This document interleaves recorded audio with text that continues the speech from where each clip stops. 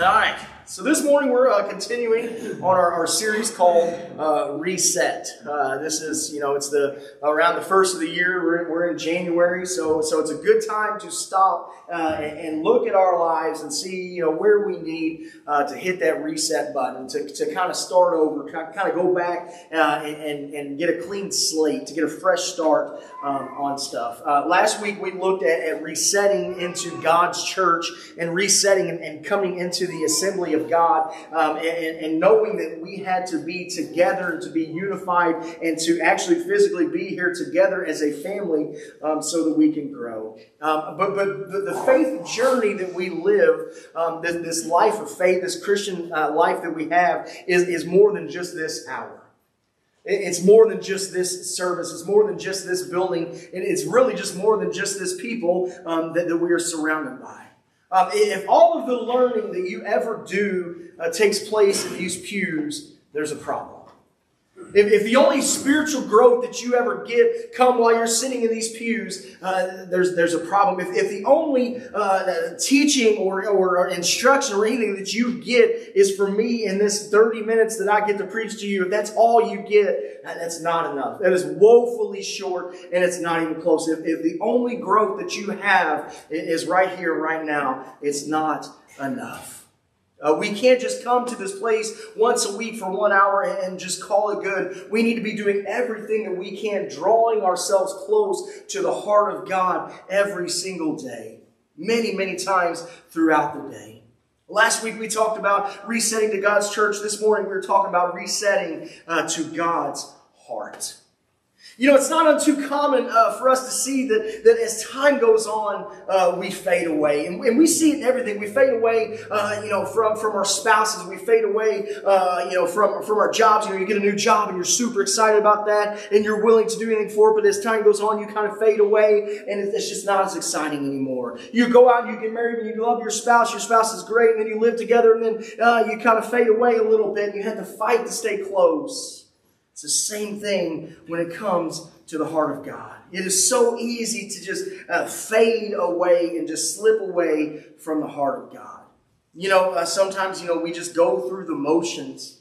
Sometimes we do the things that we think we need to do, and just because we think we're supposed to do it. We come to church once a week just because we think that's what we're supposed to do, or we have someone in our life that makes us do it, or, they don't want someone bothering them or calling them if they don't come to church. But we don't walk with God, and we don't work diligently to stay close to His heart.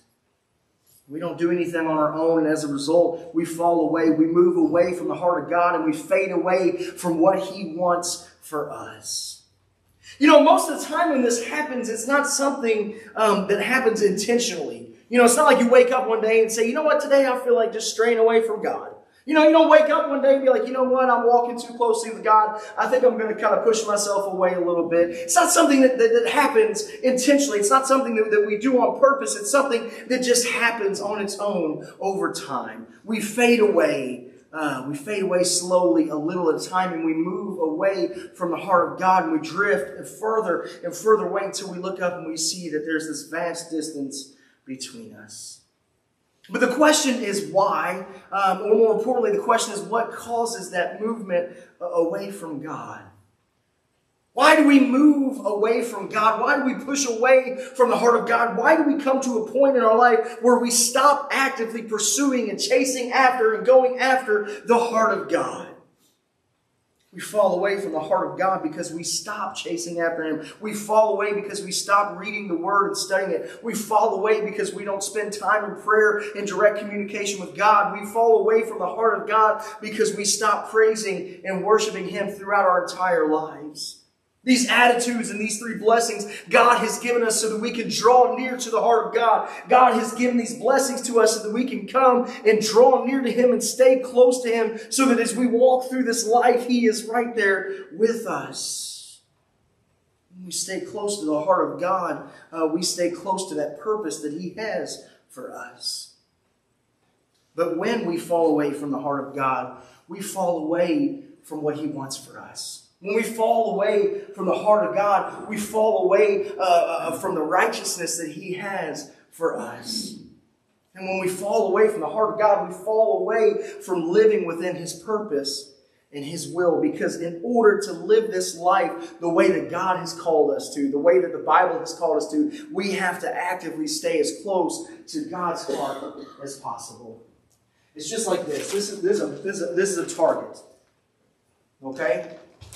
And then I've got some bow and arrows here. Don't worry, they're Nerf. Don't worry. I thought about bringing an actual bow and arrow, but I thought that would probably be dangerous.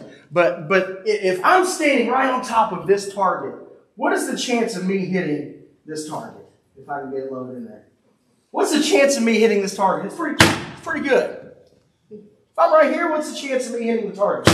It's pretty good. I'm going to hit the bullseye every single time. But what happens as I take a step away? What are my chances of hitting the target now? They've gotten a little slimmer. I'm in pretty good shape here. Watch your face. Sorry about that. Y'all are in the splash zone. It's like SeaWorld. You better, yeah. But see what happens the further and further I get, what happens? Uh-oh. Now, don't worry, I moved the glass trees. Don't worry. So what happens the further and further away I get? Okay, I might get lucky, every now and then and hit a target. But what happens the further and further and further and further away I get from that? What do you think, Mike? Any chance at all? You think so? Oh man, that's not good at all. But what happens when I get almost so far away from the target? Come on, watch out for a minute. What happens when I get so far away I can barely even see it? Listen, I'm not even mad. That's awesome stuff up there. Dude, that's everybody out there. We're going to keep it. But see, the same exact thing happens in our spiritual life. There's no way to stop that. How crazy is that? I'm actually probably better for the street. Anyway, but it's the exact same thing that happens in our spiritual lives. When we come to a point where we fall away from God and we fade away from God and we get so far away from Him, there's no way we can hit the target. There's no way that we can live a life that He has called us to. There's no way to live a righteous life, an upright life, a holy life, a life that He has called us to that brings Him glory and honor. It's the same exact thing as standing this far away from the target. Yeah, I might get lucky every now and then and hit one. But the chances are more slim the further away I get. But if I come to a point in my life where I repent and I come back and I get closer, I got a better chance. I can get closer and closer and closer to the target the closer I get. So now that I'm getting closer and coming back to the heart of God, I can start hitting that target again. Is that so? What we see is that the closer we are to God, the better we are when we come to living a life of righteousness. Last week we talked about resetting to the church. We talked about resetting to the early church and living our lives as a church body like the early church. But there are three beautiful things that are in a passage that we read last week that I want to pull out for you. This is from Acts 2:42 through 47. It says, "And they devoted themselves to the apostles' teaching and the fellowship and the breaking of bread and the prayers. And all came upon every soul, and wonders and signs were being done through the apostles. And all who believed were together and had all things in common. And they were selling their possessions and belongings and distributing the proceeds to all as had any need. And day by day they attended the temple together, and breaking of bread in their homes, they received their food with gladness and generous hearts, praising God, having favor with all of the people. And the Lord added to their number day by day those who were being saved." This is a photo of the early church. This is a glimpse inside that early church. And it's a beautiful passage because we can see what our churches today should still look like. Last week we talked about the unity, how they were together, how they were always eating together, and they were unified, and they were all in for the same common goal. They were close to the heart of God, and as a result, the kingdom grew and grew and grew. But if we look at it a little bit deeper, we can see the three things that they were in, the three things that they were growing through. It says they were devoted to the teachings of the apostles. The teachings of the apostles are literally our New Testament. So they were devoted to the New Testament. It says they were devoted to the prayers, and they praised God together. This is how the early church was made up. This is how the early church held fast to the heart of God. And as a result, it grew and grew and grew. So when we say we need to come to a place where we have to reset to the heart of God, we have to start in these three areas: the Word of God, prayer, and worship. Those three areas, those three disciplines in our lives, they have to be there and present every single moment of every single day. Listen, the Bible is the greatest blessing that we have in our life. Now that may sound crazy when you think about all the blessings that we have in our lives, even all the blessings that we have when it comes to us and God. The Bible is the greatest blessing. I believe that, and that may sound crazy because we've taken it for granted for so long. We've all had access to the Bible our entire lives. We've never had to try to get our hands on a copy of the Bible. We have countless copies at our disposal. I have 12 Bibles on my desk in my office, and that doesn't count the one that's on my computer that I use to prepare sermons with. I mean, we all have access to it, yet we hardly ever use it. We know that what's in this book is the Word of God. We believe that. It's one of our core beliefs and our core values. Yet so many times we see it sitting on our nightstand or sitting on the kitchen table or sitting on the counter or sitting up on a bookshelf covered in dust. I mean, think about it. When's the last time you opened your Bible? This is a good time to stop and be honest with yourself. And some of you, look, it was this morning and you had a devotion. Everything was great. Good for you. Carry that on. Keep that up. But for some of you, it's been a long time. What we have in this book is all of the instructions that we need from God. And then we ignore it and we wonder why everything's going wrong. What we have in this Bible is all of the encouragement of God for His people. Yet we never open them. We wonder why we struggle to get through the day. We have the Word of God. We have the Word of God in here telling us what is right and what is wrong. Yet we never, ever open it. How can you grow in the knowledge of the book if you don't open it? How will you know what is the will of God for your life if you don't read the Word? How are you going to know what is sin and what is not sin if you don't read the Word? If the only scripture you ever read is the scriptures on this screen, then you are missing out. There's got to be more than that. We have the Word of God at our fingertips. And if you don't want to read an actual paper, you can read it on your phone. It's the greatest blessing that we have, and we need to use it. Look what Paul told the church in Rome in Romans 15. He says, "For whatever was written in former days was written for our instruction, that through endurance and through the encouragement of the Scriptures we might have hope. May the God of endurance and encouragement grant you to live in such harmony with one another in accordance with Jesus Christ, that together you may come with one voice and glorify the God and Father of our Lord Jesus Christ." He says the Bible is here for our instruction and for our encouragement so that we can have endurance in this life. So that we can have hope. So that we can have harmony with one another. So that we can in one voice give glory to God. How are we going to do that if we never read the words that were written in the former days? How can we live a life without the instruction, without the encouragement, without the endurance, without the hope that we get from Scripture? The Bible's written, and it's there for us to be complete, to help us, to build us up. Look at Hebrews 4. It says, "For the word of God is living and active, sharper than any two-edged sword, piercing to the division of soul and of spirit, of joints and marrow, discerning the thoughts and the intentions of the heart, and no creature is hidden from its sight, but all are naked and exposed to the eyes of Him who must give an account." You see, the Bible, that's kind of a scary passage. The Bible is there to literally break us apart. It is literally to cut us down to the bone. It is there to tear us apart limb from limb, figuratively speaking.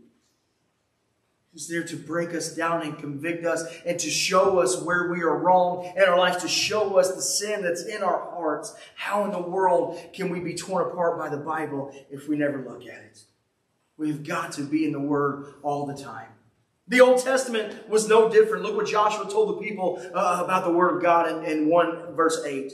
It says, the book of law shall not depart from your mouth, but you all should meditate on it day and night, so that you may be careful to do in accordance all that is written. For then you will be made prosperous, and then you will have good success. That's still pretty good advice right there. He says, look, this word of law should never depart from your mouth. He's like, you should be in the Word of God all the time. You should always be talking about it. It should be one of the central foundations of your life. That's a great plan to stay close to the heart of God. And I love how the psalmist puts it in Psalm 119. He says, your word is a lamp to my feet and a light to my path. I have sworn an oath and confirmed it to keep your righteous rules. He says, the word of God is a lamp to my feet and a light to my path. That's such a great image right there. If you've ever been walking somewhere where it's dark, you know, especially like you're walking through your kid's room at night, you know, you turn off their lamp, you got to get back to the door, and there's like mountains of toys, and you got to like dodge all the Legos, or your feet are going to pay for it. You want a light to see where you're going.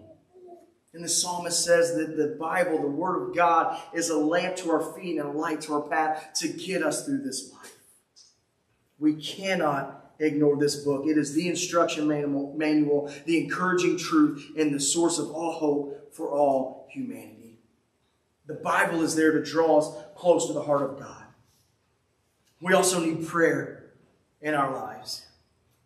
Prayer is a communication with the Creator of the universe. I want you to think about that for just a second. We have the opportunity in the means, and not only are we allowed to do it, we're commanded to do it, and we are encouraged to do it, to talk to God. To spend time with God.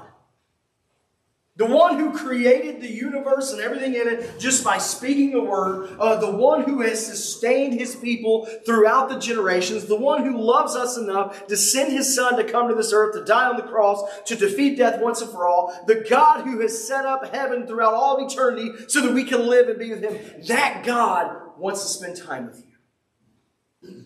You have access to that God that you can stop at any moment of any day and stop and talk to Him. Yet we rarely use it.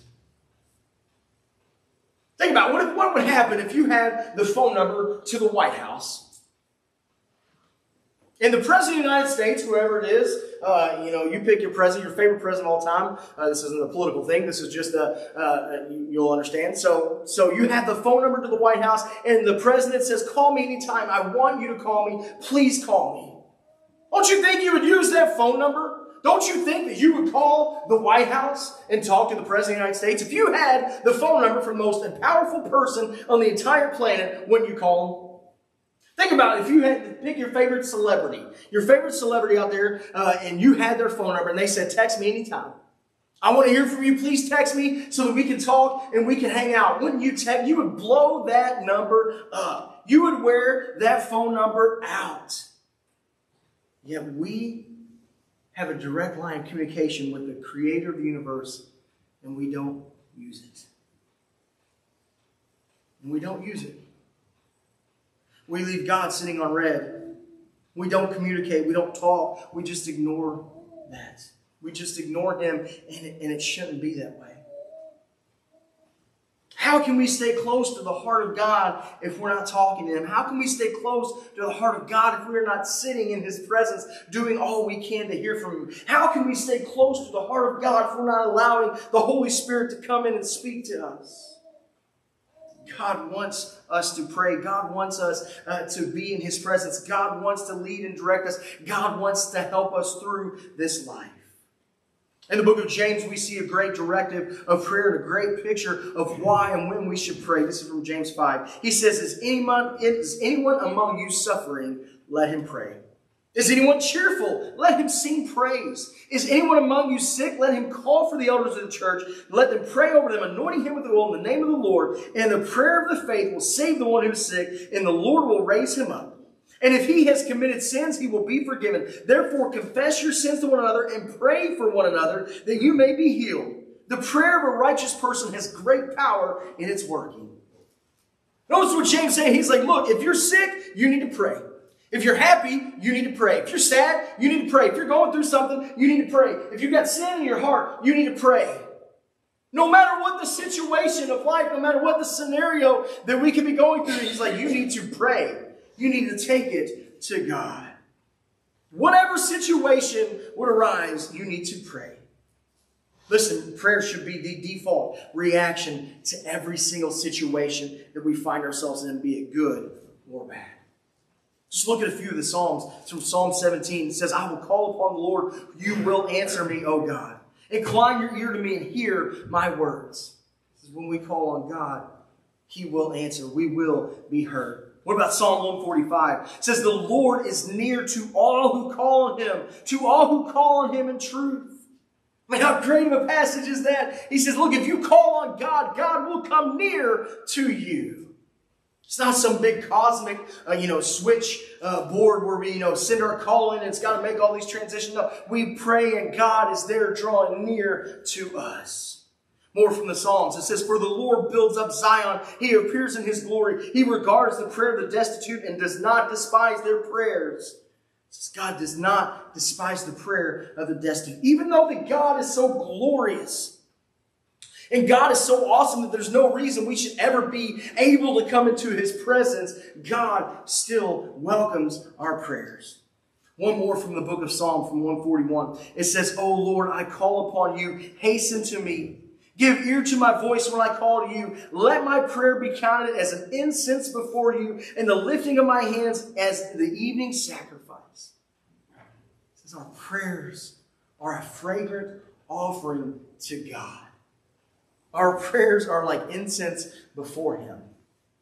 Not only are we allowed to pray, not only do we have this, not only, can we go to God if something's going on, not only can we go to God whether it be happy or sad, it says God enjoys it. It is like a fragrant offering being given to him. It brings him pleasure and joy when we pray. And one final call from Paul to the church in Rome. He says, rejoice in hope, be patient in tribulation, and be constant in prayer. Be constant in prayer. Listen, it is impossible to stay close to the heart of God if we're not in prayer. And not only every single day, but many, many, many times through the day. Several times in his writing, Paul says, be in prayer constantly. He says, constantly be in prayer. Now, that's not saying to be on our hands and knees every single day or constantly 24 hours a day, but that we should be constant in prayer, living a life that is welcoming God in our midst. And that takes us straight into praise and worship. Look, this is just a different type of praying if we're being honest. This is just a prayer in giving thanksgiving and honor and glory and giving it back to God. Praise and worship, but it's more than just singing songs. The worship that's in our life has got to be more than just 4 songs that opens up a service and 1 song that closes it. It's got to be more than that. The way that we live our lives is worship to God. If we live our lives and we bring him glory and honor, that is worship to him. If we go to our jobs, we go to our workplace, and we are selfless and we help people, and we're honest and true in everything that we do, that brings glory and honor to him, and that is a form of worship. The way that we treat our spouse is a form of worship. The way that we raise our kids is a form of worship. We praise God through it all. Because let's be honest, God is worthy of our praise. God is worthy of our admiration. God is worthy of any and all worship that we could throw at him. And in heaven, all we will do is worship him, because in heaven, that's all that goes on is worship. Look what the writer of Hebrews says in Hebrews 13. He says, for here we have no lasting city, but we seek that city that is to come. So through him, let us continually offer up a sacrifice of praise to God. That is the fruit of lips that acknowledge his name. Look, we will worship and praise God throughout all of eternity. So we might as well start now. And when we worship God and we live a life of worship, this brings us and draws us close to the heart of God.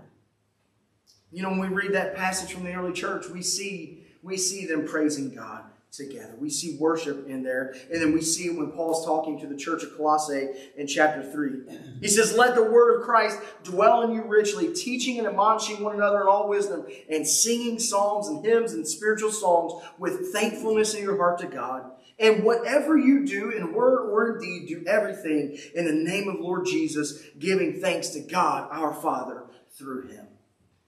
So Paul's instructing the church here on how to stay close to the Father. He's instructing them how to hit the target every day. He says, come together and praise and worship and sing songs and psalms to God. Worship, along with Bible study and prayer, is the foundation of staying close to the heart of God.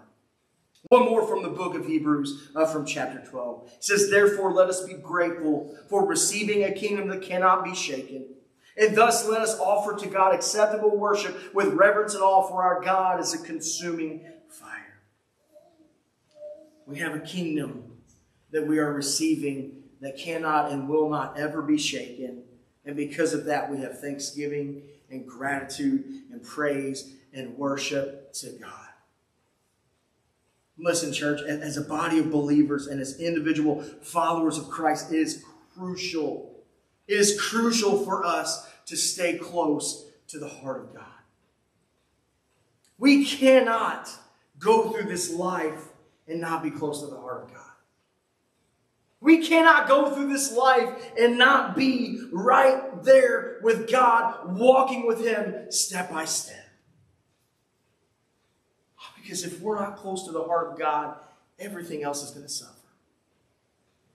If we go through this life and we fall away from God, our marriage is going to suffer. If we go through this life and we fall away from God, the way that we raise our kids is going to suffer.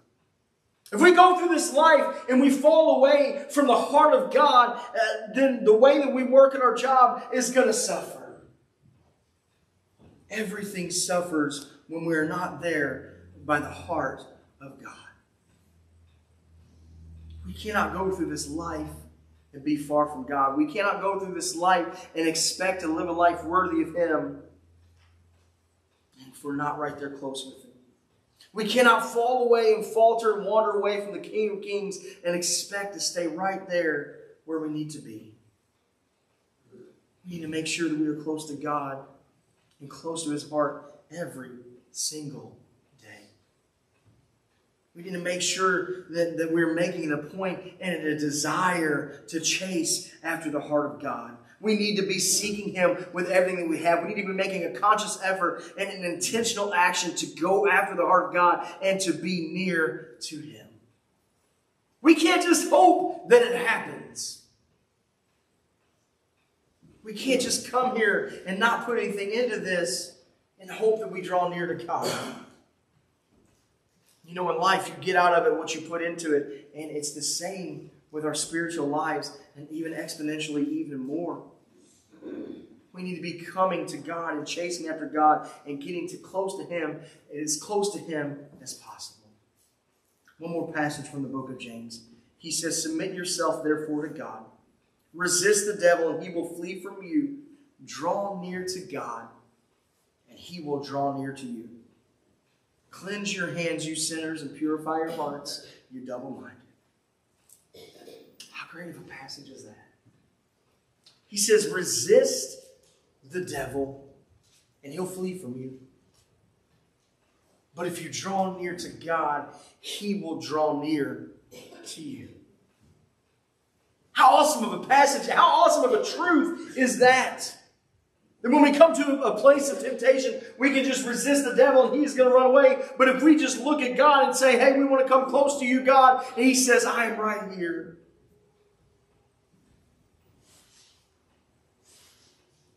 I'm right here. Draw near to God and he will draw near to you. And it's just like when we're shooting arrows at a target. The closer we are to the target, the better we're going to be. The closer we are to the target, the better chance we have of hitting the bullseye exactly where we need to be. But the further and further we get away, the harder and harder it is to hit the target. The closer we are to the heart of God, the better chance we have of living a life for Him. So we need to reset and come back to the target. We need to reset and come back to a God that wants what's best for us. We need to reset and come closer and closer and closer to the heart of God. We need to reset and come as close to the heart of God as we possibly can so that there is no way that we can miss the bullseye. We need to reset and become so close to God that it is difficult to tell where God ends and where we begin. We need to be so close to the heart of God that His purpose and His point and His will for our life matches ours so much, or ours matches His really, that they are intertwined together and you can't tell the two apart. We need to reset ourselves and get so close to the heart of God that we will do anything and everything to further the kingdom of God here on this earth. That's what this life should look like. That's what this life of faith should look like. That each and every one of us should look like. We need to rededicate ourselves to chasing after the heart of God. We need to recommit to get as close to God as possible. We all need to reset to the heart of God today. Let's pray. Heavenly Father, we thank you so much for who you are. And God, we are so thankful that we have the opportunity to come close to you. We are so thankful that we have the opportunity to live a life worthy of you. God, please forgive us for the times where we have fallen away from you, where we've pushed ourselves away from you. Forgive us of that and break us of that. We pray that you will awaken in us a fire to come and chase after you and seek your heart and draw close to you so that we can live a life that is worthy of you. God, we love you and we are yours. And it's in your Son's name we pray. Amen.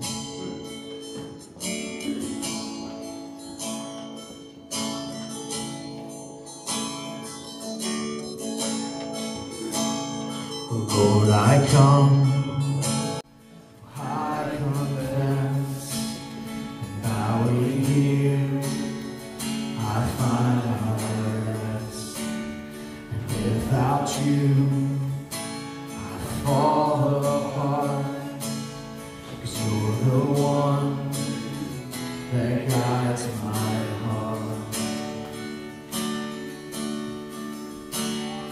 Lord, I need you. Oh, I need you.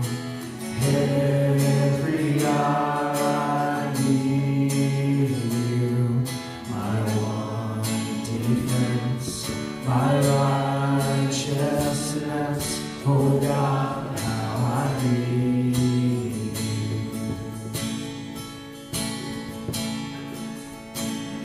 Sinners need your grace is more, where grace is found, is where you are. Where you are, Lord, I am free. His holiness, His Christ in me. Lord, I need you. Oh, I need you. Every hour I need you. My one defense, my righteousness. Oh God, how I need you.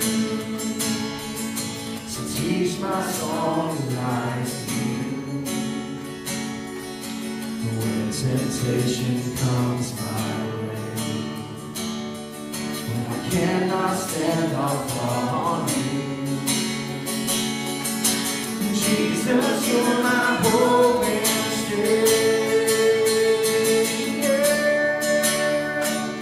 Lord, I need you. Oh, I need you. Every hour I need you. My one